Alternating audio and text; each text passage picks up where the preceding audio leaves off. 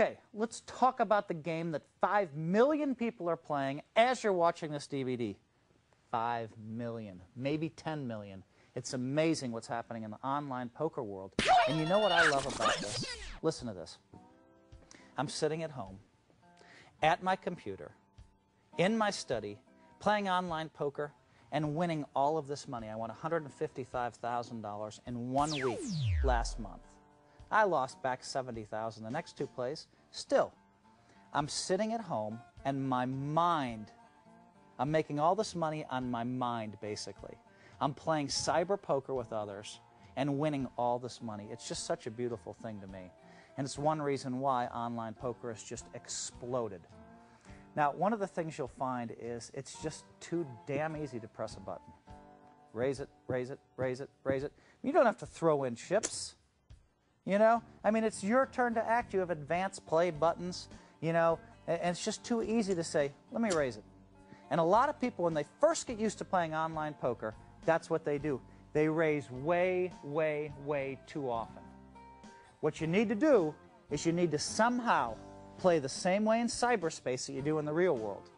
Never is it more important for you to pay attention to my top 10 hand strategy than when you're playing online poker, because frankly, there's a ton of jackal, megalomaniac opponents out there, and also some of the eagles that play in the game.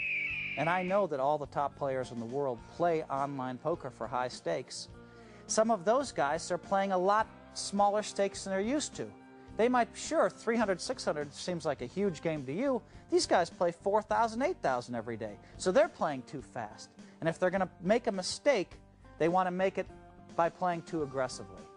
So with all these megalomaniac, crazy players that are playing the internet, including some of the best players in the world who just aren't used to playing that small a limit, you really need to do is you really need to grind it out. Or slow play a lot. Play very few hands. And when you do play those hands, you can play them aggressively, or if you have a table full of megalomaniacs, you can let them do all the betting for you. You have pocket aces, let them raise, let them bet the flop, let them bet the turn, and then let them bet the river, and then finally pop them on the river. You can do that. Online poker, I don't know what's going on out there, but some of the guys that have won millions of dollars in online poker, and you have to think of it this way, 10 million people play online poker.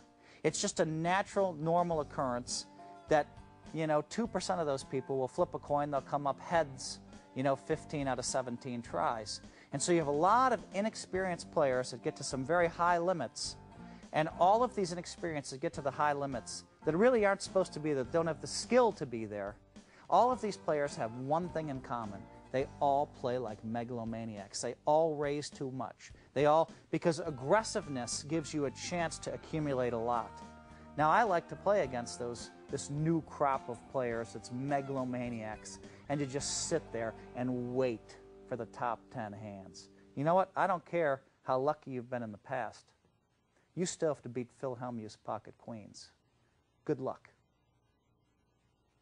That concludes the green belt portion of the program. Now we're going to be talking about brown belt 3rd degree. Now, brown belt 3rd degree, then 2nd degree, then 1st degree kind of goes in reverse order from the black belts, because the black belt 10th degree is way down here. So you go, so the brown belts go 3, 2, 1, and in order to move up in the black belts, you go black belt 1, 2, 3, 4, 5, 6, 7, 8, 9, 10, which is an extraordinary level to hit.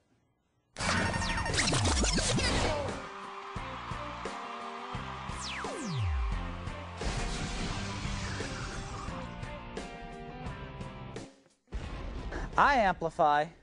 Do you?